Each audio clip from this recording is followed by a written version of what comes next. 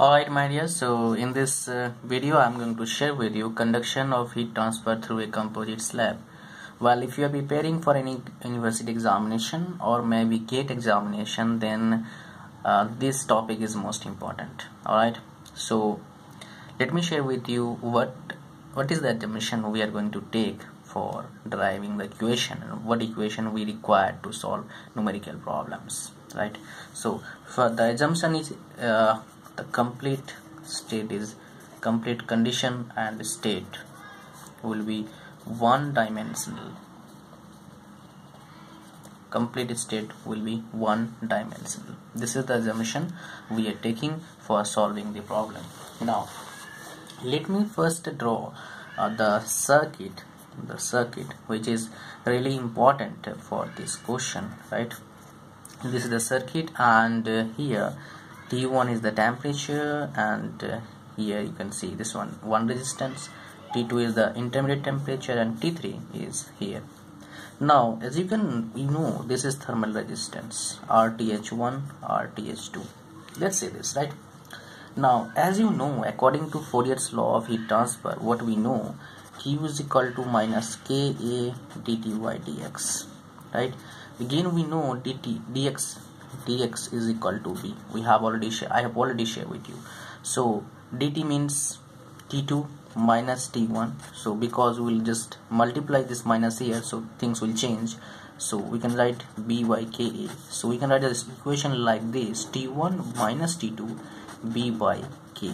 So this b by Ka is the thermal resistance. So here if we'll see the first slab, this is the first slab and this is the second slab. If we will see this first slab, then RTH1 is equal to B1 K1A, and the case would be same for the second slab.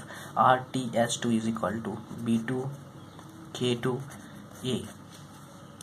So this is all about the thermal resistance. Now once we get the thermal resistance for this slab, we can easily find out the heat transfer or rate of heat transfer through this slab. Right, so we know Q is equal to T1 minus T3 by the total resistance B1 K1A plus B2 K2A.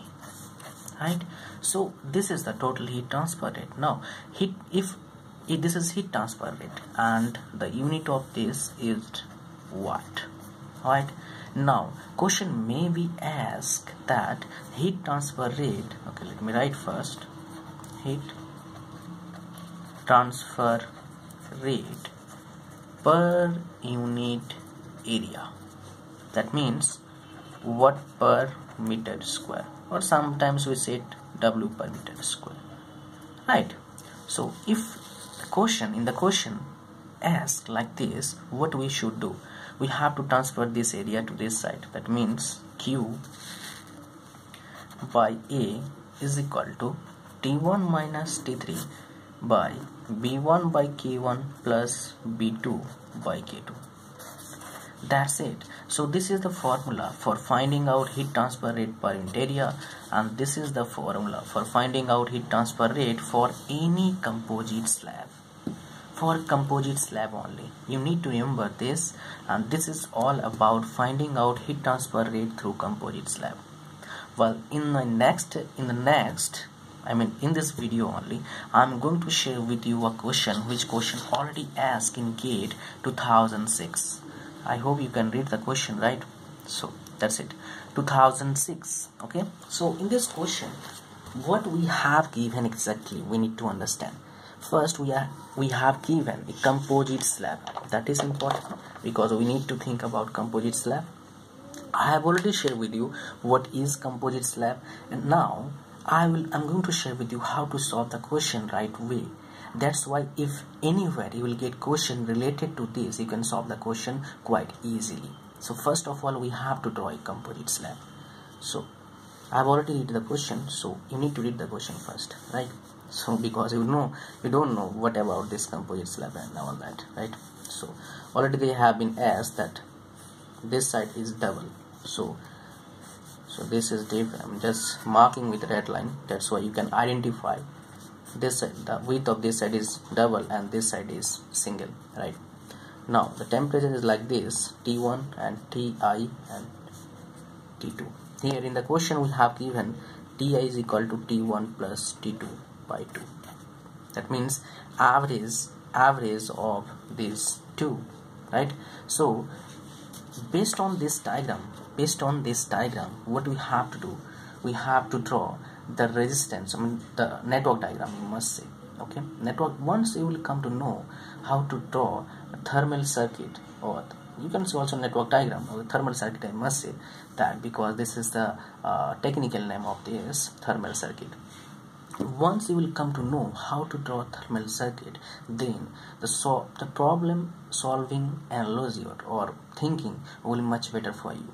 Okay, you can easily solve the question. You don't have any problem, you will not face problem once you will come to know how to draw a thermal circuit. So it's simple. First start here, because we are having only one resistance here, one type of, okay. Now second, and then another material, because this is a composite slab of two, that's why we have drawn thermal circuit like this. Now here temperature 1, here temperature I, here temperature 2, here we are having something, right? We know Q is equal to minus Ka dt by dx, right? This is the formula for Fourier's law. This is the Fourier's law, and we have studied a couple of times. Maybe you have also gone through this formula, okay?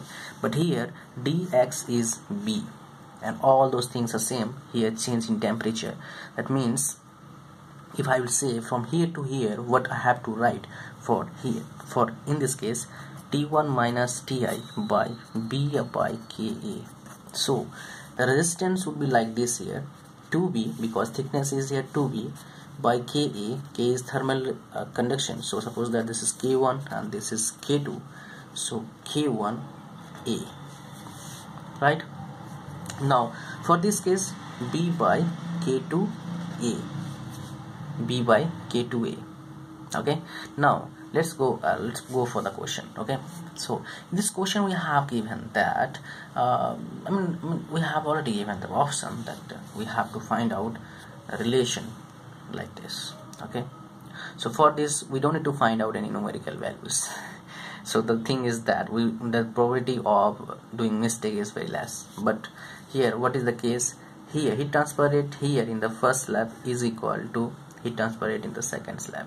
So we can write the equation like this: Q is equal to T1 minus Ti by 2B K1A is equal to Ti minus T2 by B by K2A.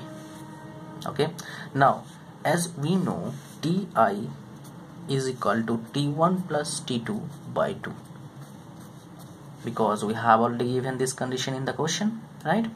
So we have to put values Ti and Ti here only. So let's write T1 minus Ti, T1 plus T2 by 2, and here also 2B by K1A is equal to T1 plus T2 by 2 minus T2 by B K2A. Now if we solve this question, what we got here, that is important, right? So what we got here, after solving this, we can say, this term, just write here 2T1 minus T1 plus T2, right? And T1 plus T2 minus 2T2 by 2, right? So this is the question. After what we are getting here, these two terms are same. Okay, so what happened? Okay, so as you know, if we solve this and this, what we are going to get, just let me write. So it will happen 2T1 minus T1 minus T2 by 2. So here what will be remaining? T1 minus T2 by 2. So let me first get on the page, that's why I will share with you quite easily.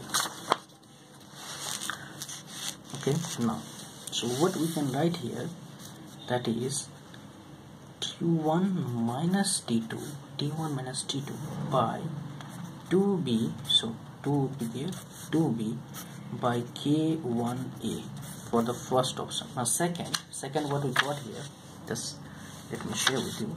This is the, we have to simplify this one, right?